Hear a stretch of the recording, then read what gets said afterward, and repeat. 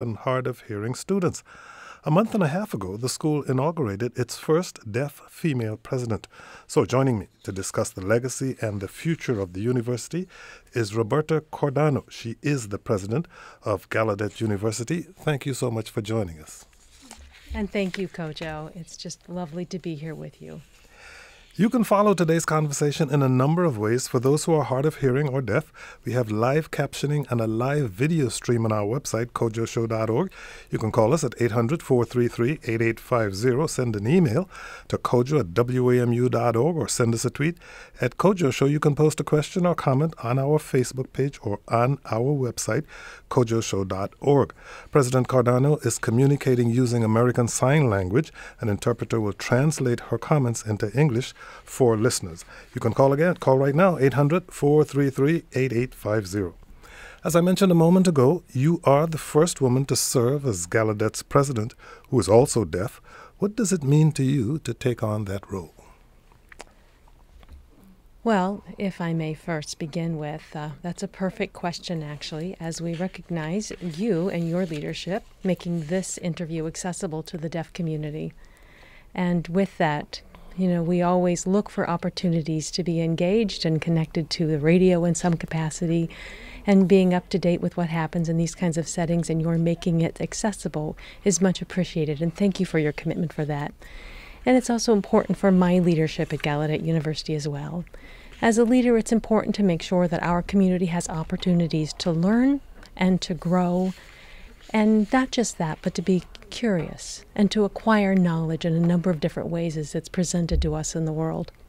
You inherit this job from T. Allen Hurwitz, who served as president from 2010 to 2015. What changes can the school and the surrounding community expect to come with the change in leadership?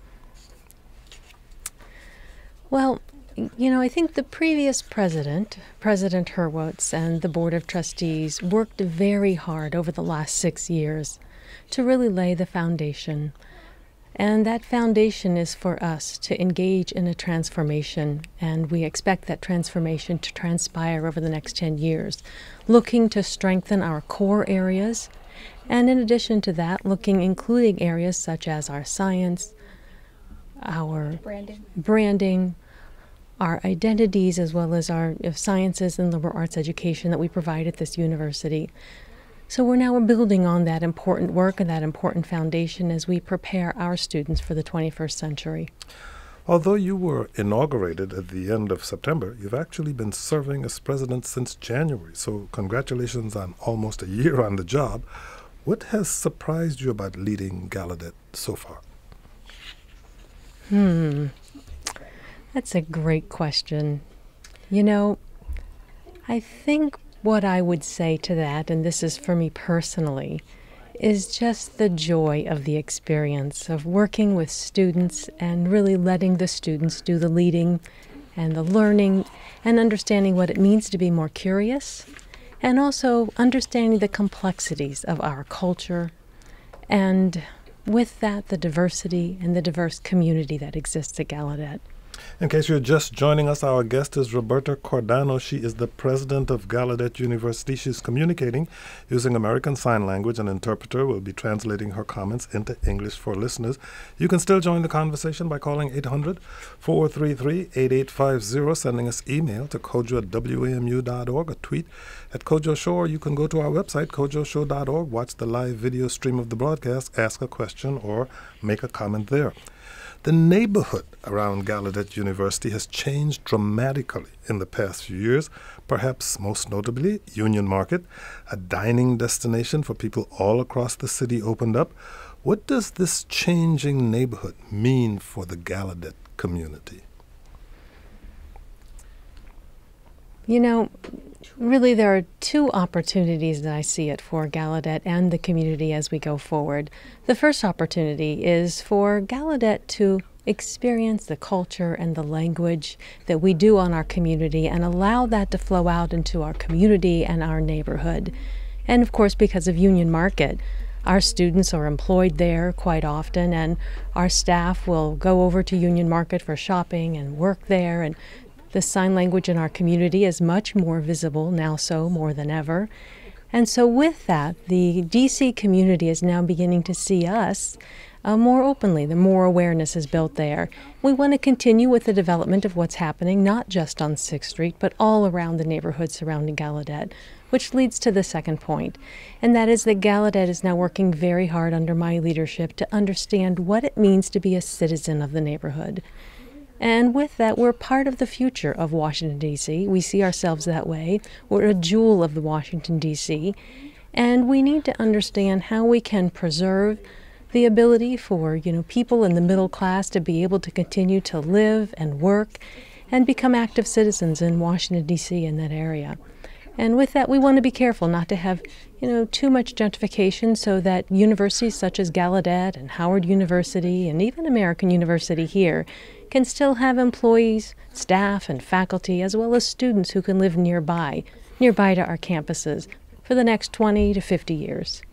What vision do you have for the neighborhood and for Gallaudet's role in it for the next 20 years or so? Well, we are already working with the city on the development of the 6th Street area, and the city has made it very clear that their values are such that they really support the notion of affordable housing, and that's part of the development at 6th Street. At the same time, I'm beginning conversations in the very early stages now, having conversations with the neighborhood that surrounds our university, including Trinidad and Ivy City, and then even looking to other neighborhoods on 8th Street in Florida, and looking to see if there's ways that we can look for models that we can improve the ability for the people to stay within the neighborhood community and continue to invest in the middle class. And this is a topic of interest for me as president and as well as for our community. And I think we'll continue to really deepen those conversations as time goes on related to this topic because it is important for us as well as the folks in D.C. I'd like to talk in some more detail about the development. Gallaudet is partnering with development firm JBG in a 1.2 million square foot development project. Can you give us a preview of what to expect there? Well, actually, JBG and Gallaudet from the very, very beginning understood that this was a unique partnership, an opportunity for us to really have the world meet Gallaudet at this corridor along 6th Street, and for Gallaudet to meet the world as well. And so for us not to just go out through this corridor, but to have the other happen as well. So if you look at what's happened up to date, it gives you some insight into what the potential of things that lie ahead. And one example is that we've been partnering with the city as well as Pigmental Studios in order to bring animation studios here to Washington, D.C., and particularly to Gallaudet's campus. This is a national partnership with animation, which of course is a visual form of art, and Gallaudet University, being a campus that values visual media and visual experience, and the students, of course, tie in very naturally with this kind of work. So we really want to transform this corridor, and Pigmental is just one example of what we're going to see over time. This project will be the first to apply Gallaudet's Deaf Space Design Guidelines. Can you explain what those are for us? Well, I'm so glad you brought that up. This was part of our agreement with JBG in that we wanted to develop both sides of 6th Street to reflect deaf space principles, but really to understand what that means for just the common listener. Perhaps I should go back and talk about the emerging field called human-centered design. Mm-hmm. And with human-centered design, what it does is it really focuses on the user experience in any setting, in any space.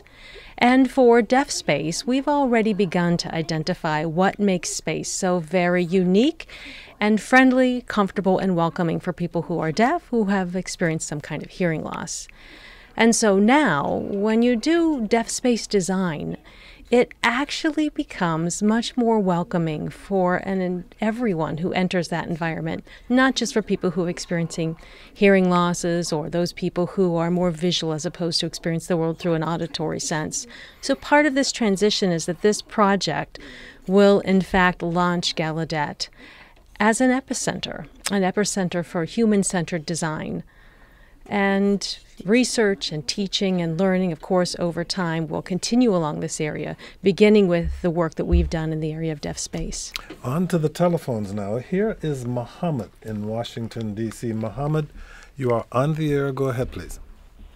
Yes, hi, Kojo. I'm in the Ivy City area, which is right behind the Gallaudet University. I've had businesses, I've had a grocery store, and we never really seen the students of Gallaudet shop or, walk around.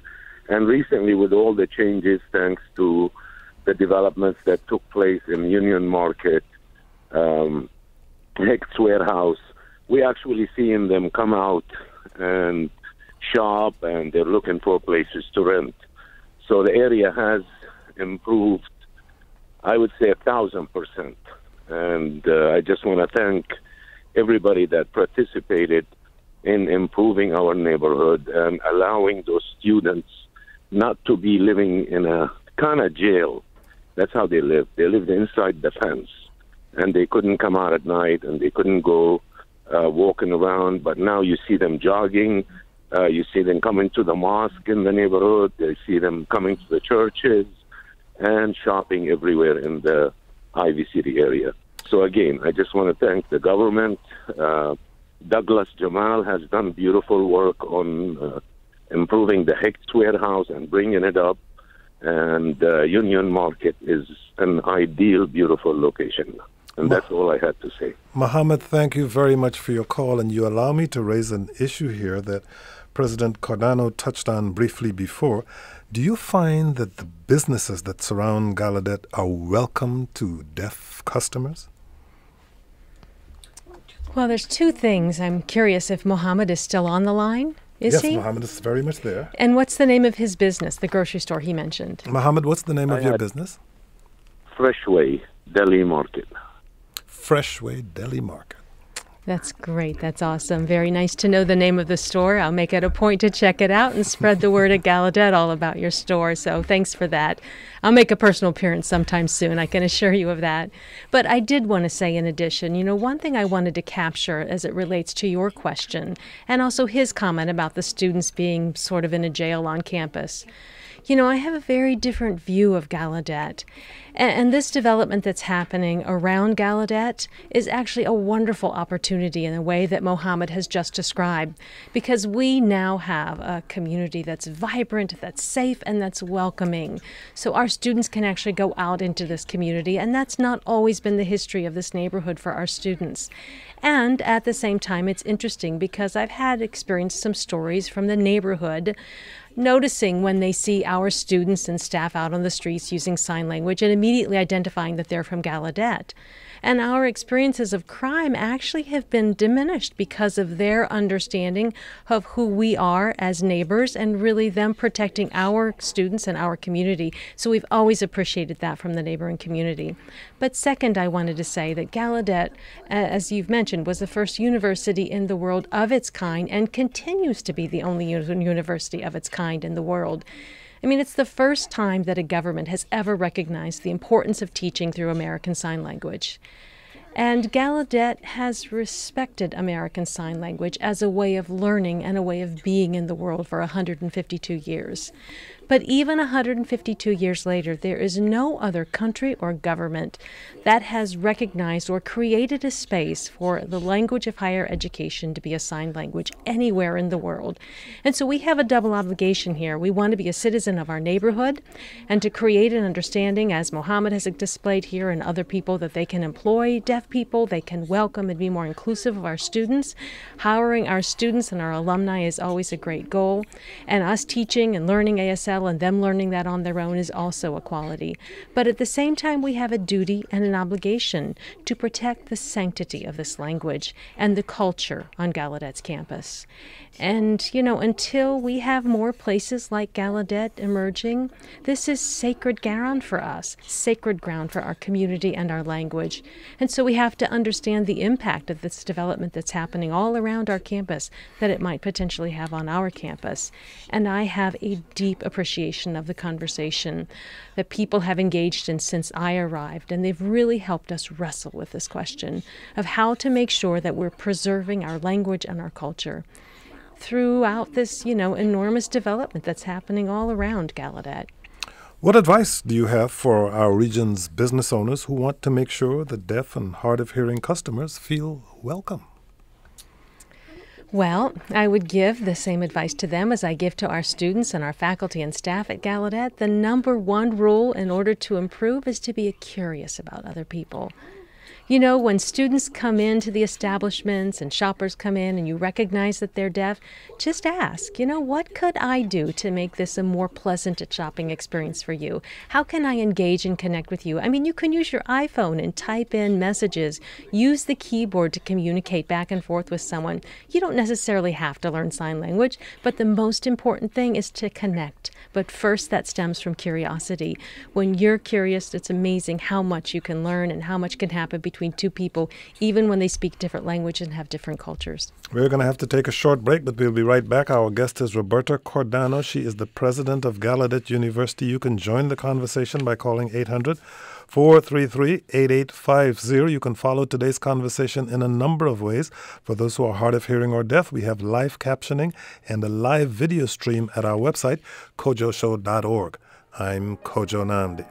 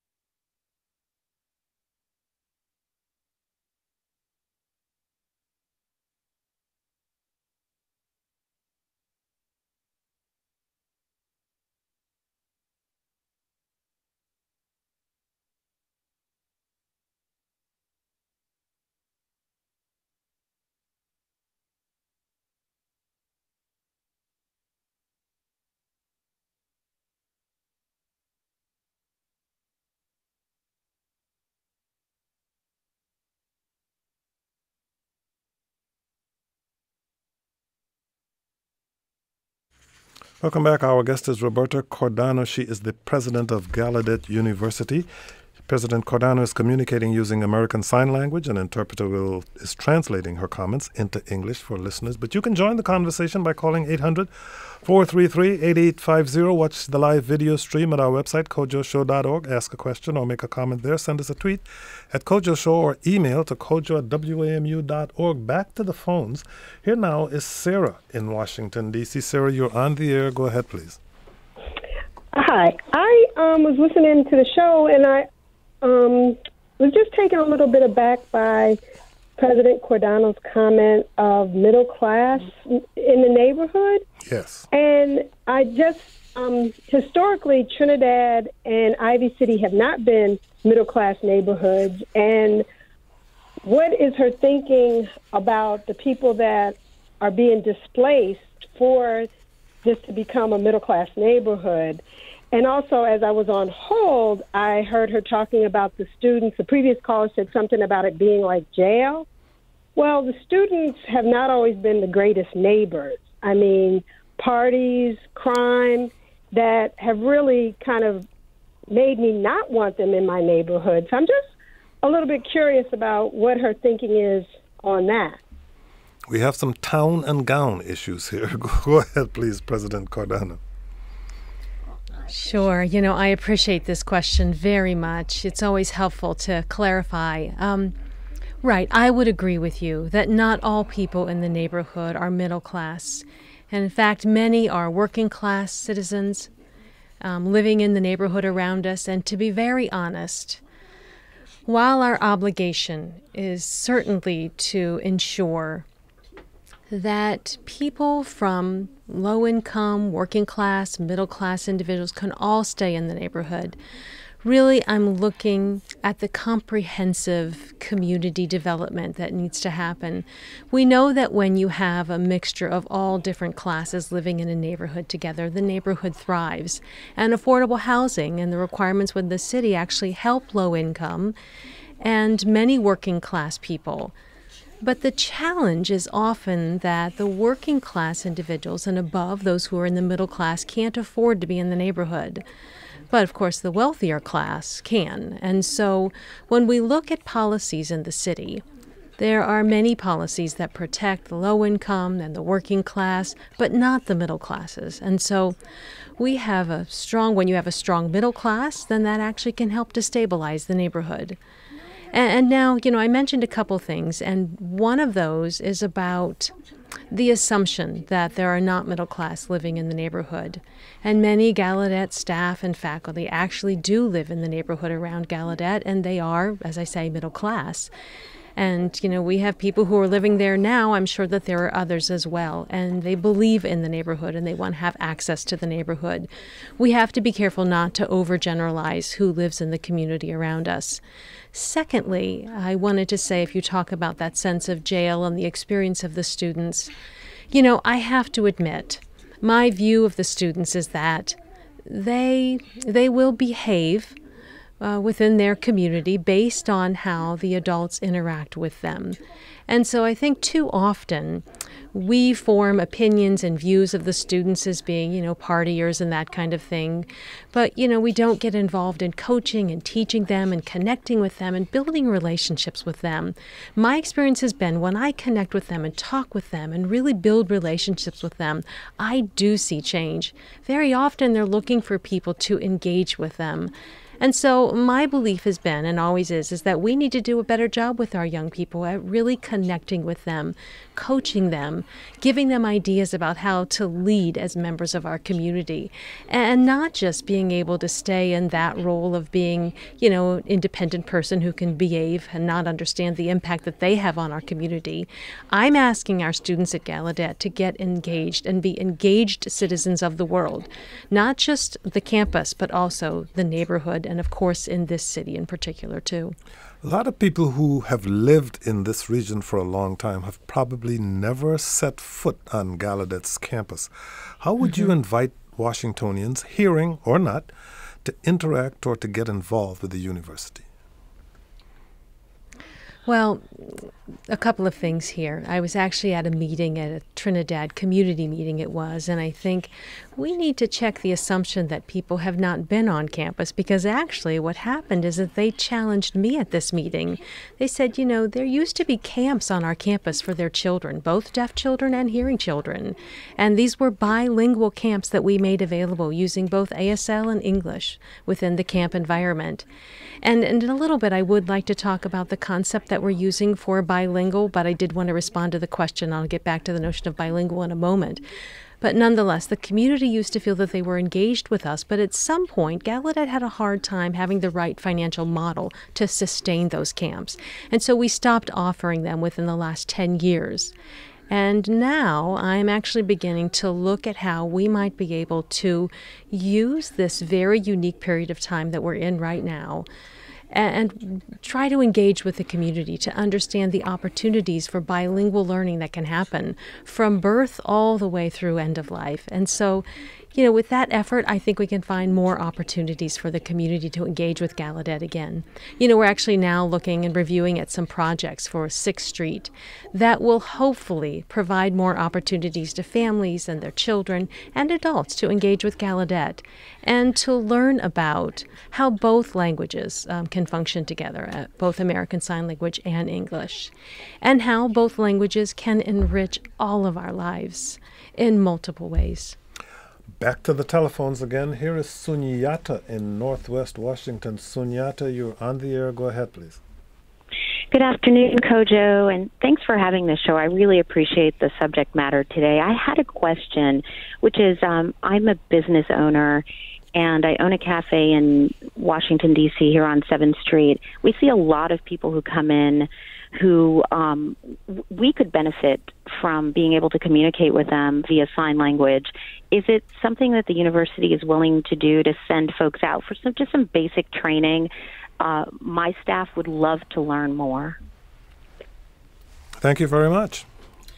Oh, wow, that is a wonderful question. Yeah, and it starts in a place that I love, which is the place of being curious, curiosity.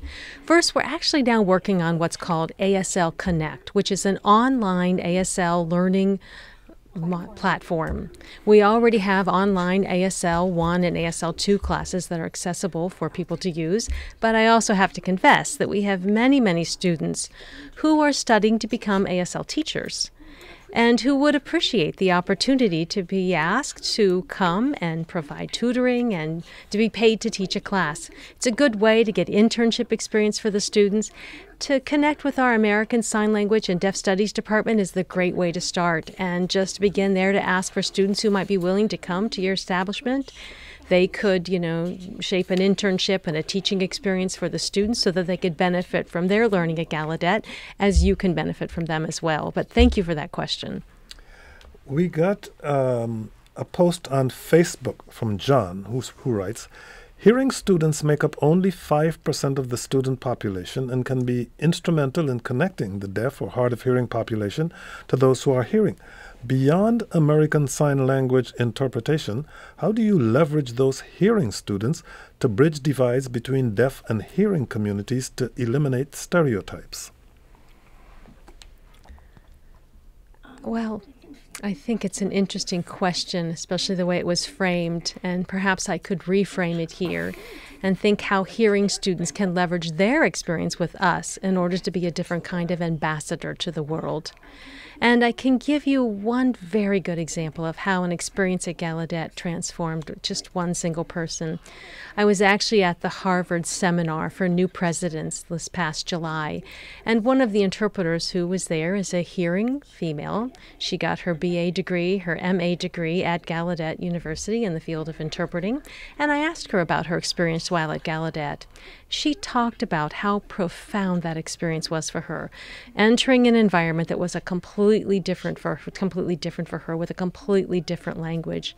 She said it was a true immersion experience. You go to another country, you can learn a different language through that immersion experience, and she described her experience at Gallaudet as being similar, a deep transforming experience for her that led then her to go on to become a stronger interpreter, a stronger ambassador, and to be able to explain that this culture and language, hearing loss is not, of course, something to be fixed, but there's a language that needs to be respected and appreciated, and understanding the complexities around the translation process.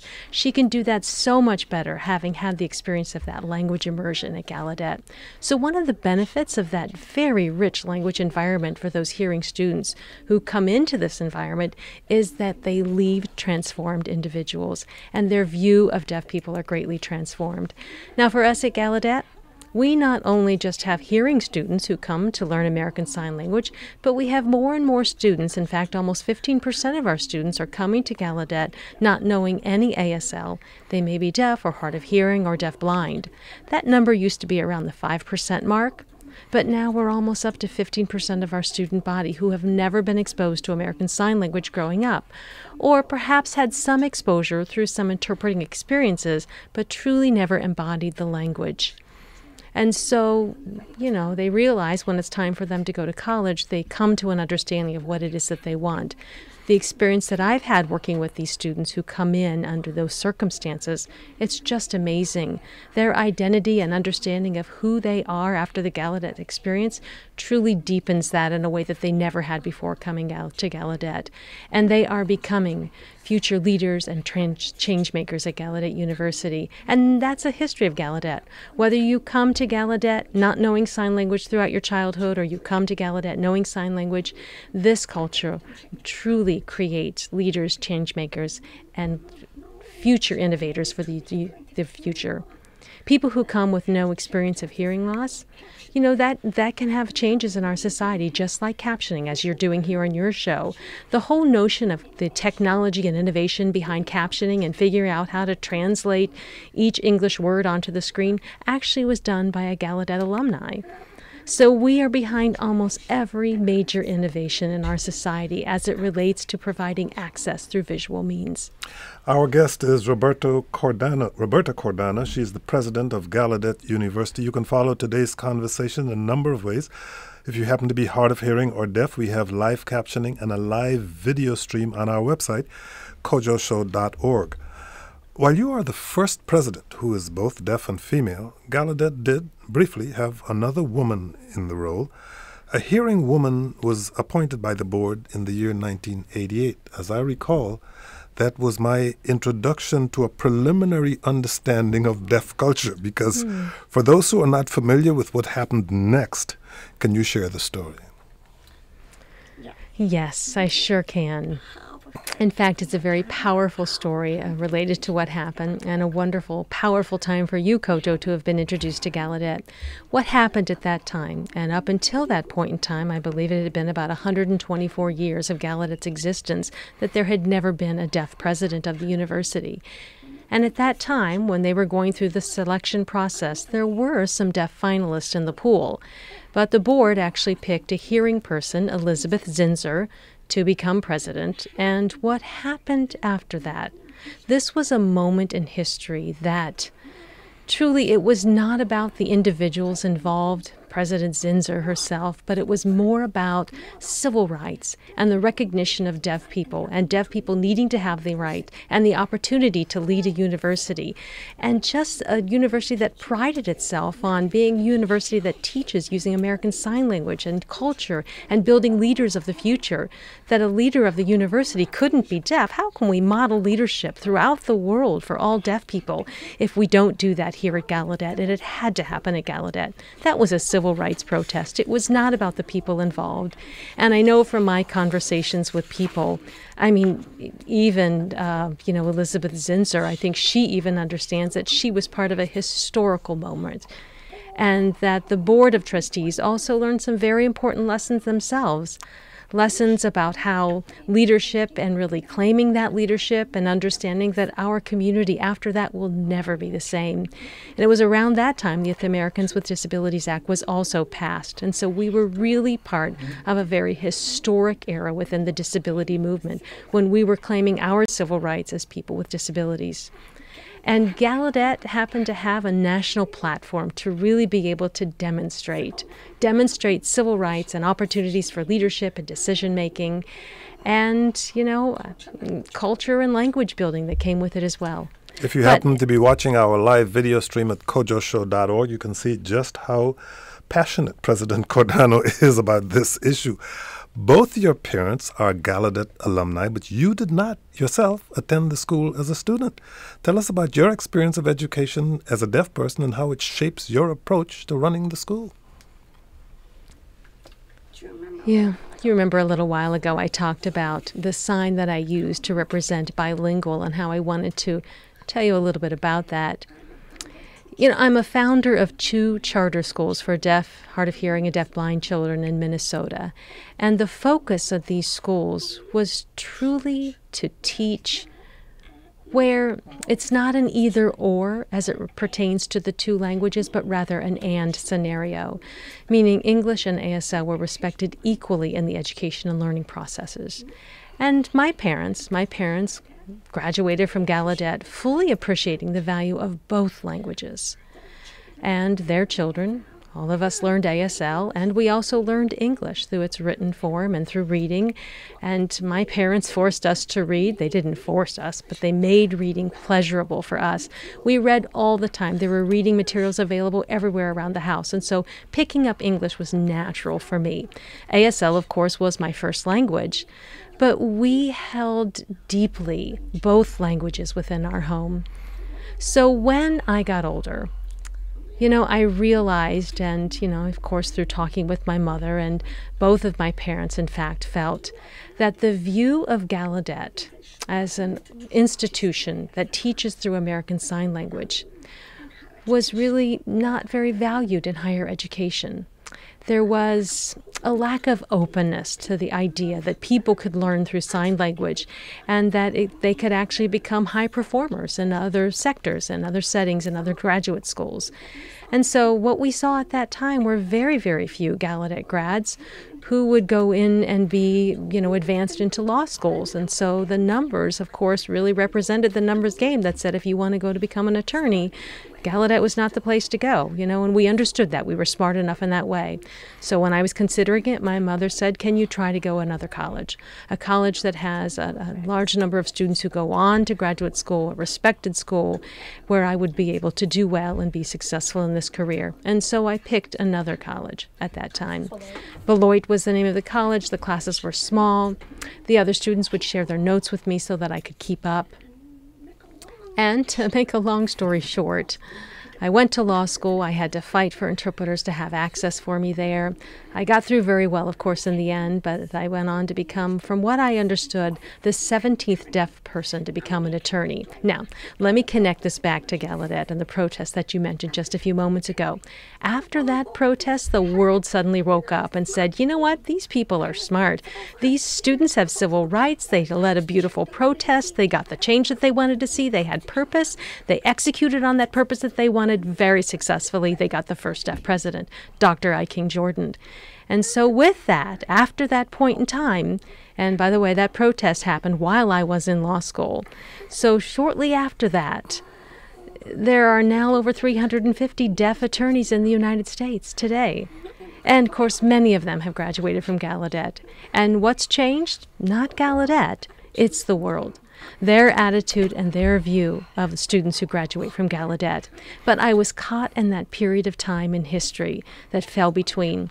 And the second thing that helped me actually lead to the founding of 2 charter schools in Minnesota was really helping to be involved in those charter schools came from the fact that I realized, being part of the Minnesota community, that they offered a dream to these students that I had never been given. And the dream that they were offered was the dream to have this be such a case that every deaf children could learn 2 languages, both ASL and English. And hence the sign that I'm using shows this notion of being equal and language. Really what it means is there's more than one language.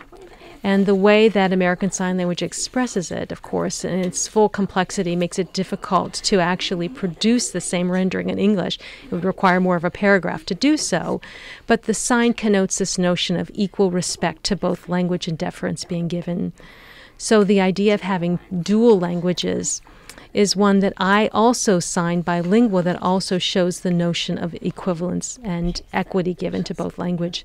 In the case of this charter school and Gallaudet, we teach both ASL and English is reinforced through its written form, its printed form. And for those people who can talk, spoken English, of course, is there.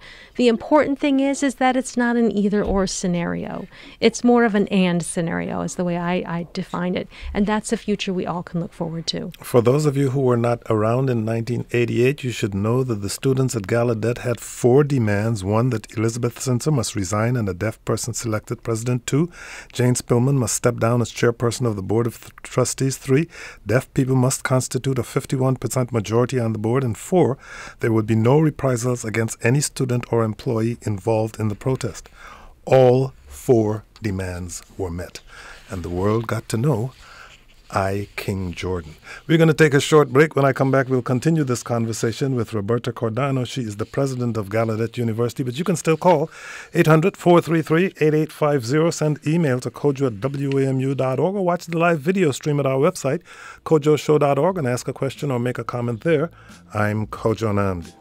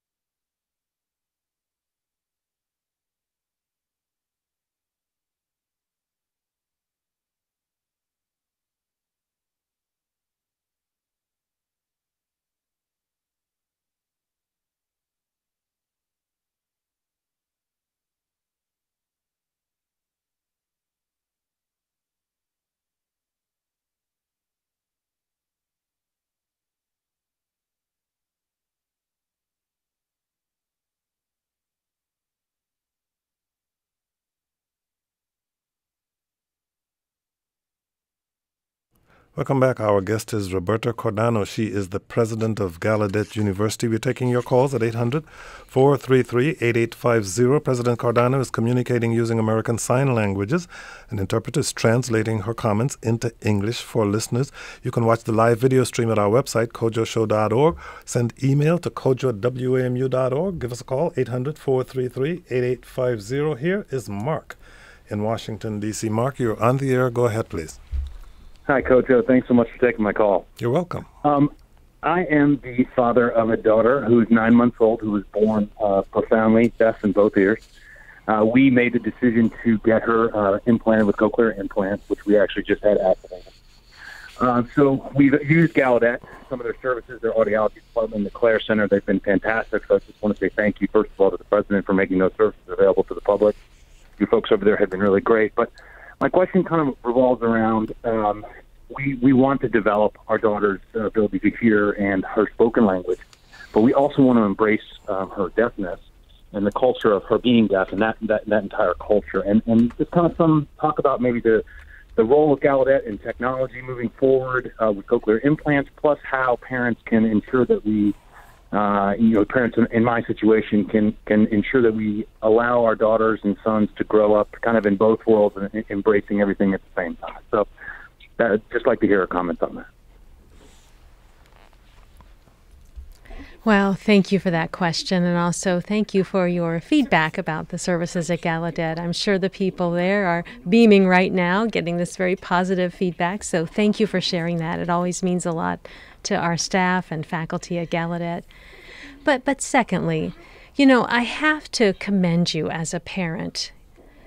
Commend you just for seeing the complexity within your own child and in your family life. What's so challenging for many families is that when you have a child who's deaf, it's really hard to understand even how to move forward. And healthcare's primary focus and, the tools that they're given that are covered by insurance as parents are all remedial as it relates to, recovering or improving the child's hearing functioning. And, the technology like the cochlear implants and hearing aids, they are just incredible ways to access spoken language, no doubt. And, what it doesn't recognize is, actually I've been a hearing aid user. People I know, of course, use cochlear implants and they still run on batteries and you can't wear them 24/7. When you're not using these devices, you can't hear. And so how can you communicate when you cannot hear in those instances? Well, sign language is a vehicle through which you can communicate at all times, whether the technology is on or off. And, I think that's the complexity that people often don't see. And now there's research that's happening at Gallaudet and has been for the last 10 years that has finally shown that the science is catching up to what we have known through our wisdom and experience as a community, which is that knowing both languages leads the brain to be able to thrive. And a bilingual brain actually leads for a person's ability to increase their perception, widening that perception.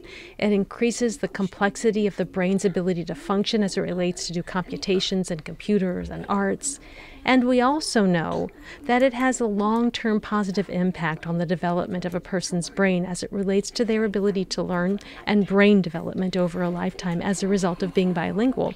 So this parent is a perfect example of a parent who's providing their child with all of the tools, not just one set of tools. But the challenge for many parents and families is that access to resources can be very difficult. And in healthcare, what's covered is only the technology and the technological interventions like cochlear implants. I mean, you cannot get language intervention and brain development that comes with that.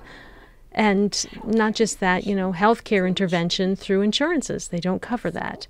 So families are often left with only the ability to get the technology, but not the ability to get language intervention, which is actually, but if I could back up, which is actually has everything to do with the brain's need for development and exposure and stimulation. But that's not covered, of course, by insurances. nor is it really provided through any policy at the federal or state level. And so parents make do as best they can, and we do have mentoring programs that nonprofits are doing, language mentoring. I know in Minnesota they have some, as do they in many other places in the country, programs that provided language mentoring, but they're nonprofit, and it's not guaranteed for every family that has a deaf child. So until that changes, we won't see that interface that could happen between healthcare and language development. You know, it's critical to brain development. It is. And so both need to be tools that all parents have access to. And right now, that's not the case. But I do commend the parent who's just called for seeing the whole child and also recognizing the big change this has on their family. And, you know, families need to begin to understand that there are different experiences that happen in that child's life as opposed to their own lives. You know, the brain has a wonderful way of adapting to its environment, and children who are deaf, they adapt tremendously so. But if there's a person who's never experienced someone who's deaf, it's hard to imagine how that child's brain will adapt. But if you've had that experience, you understand the possibilities, and we see those possibilities at Gallaudet and that mindset.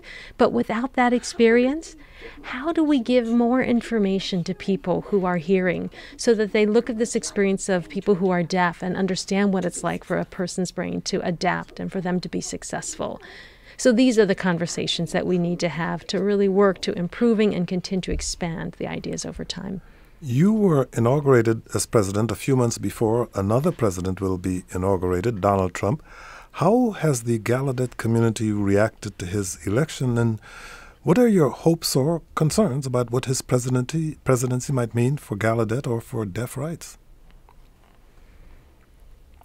Well, first off, I actually spent time with the students the night of the election. Originally, they asked me to be there to speak to them at the very beginning of the evening as the election's results were just beginning to come in, and I decided to stay the evening, and I spent the night with them. And, you know, what we witnessed together was democracy in action. And I spent the evening again with the students, talking with them about we are a country of laws, and we need to educate ourselves about what's happening within the system.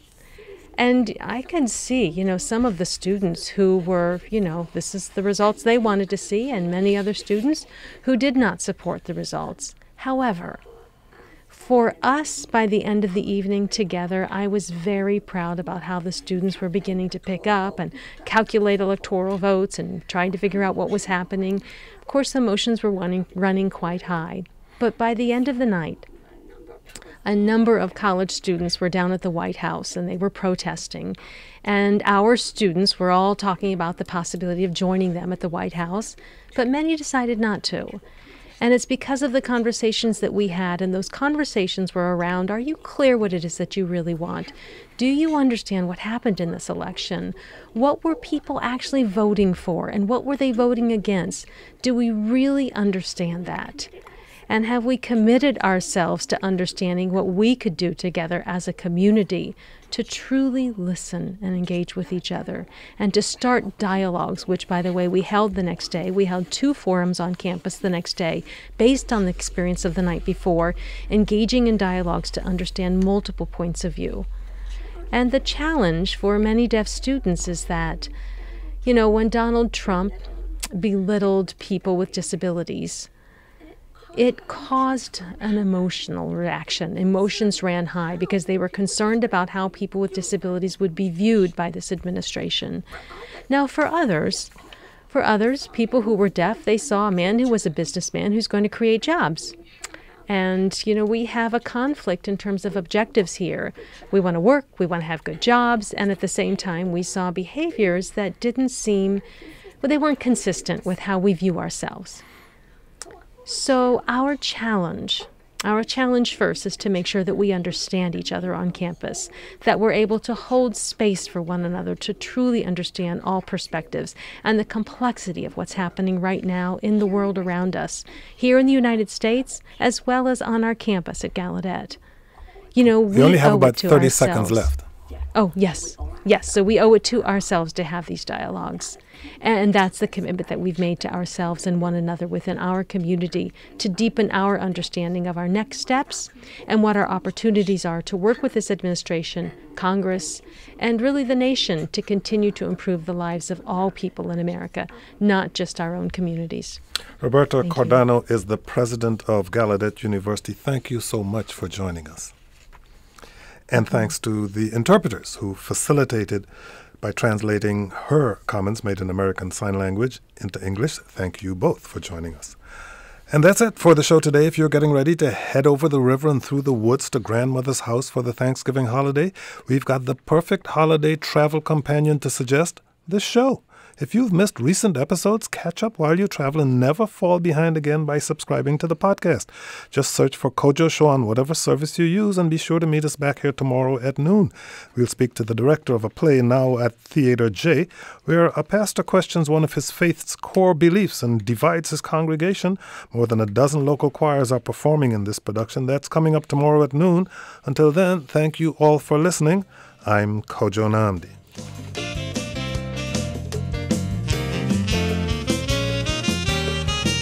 The Kojo Nnamdi Show is produced by Michael Martinez, Ingelisa Schrobsdorf, Taylor Burney, Elizabeth Weinstein, Ruth Tam, and Avery Kleinman. The engineer is Meg Bunting. Podcasts of all shows and audio archives are available at our website, kojoshow.org.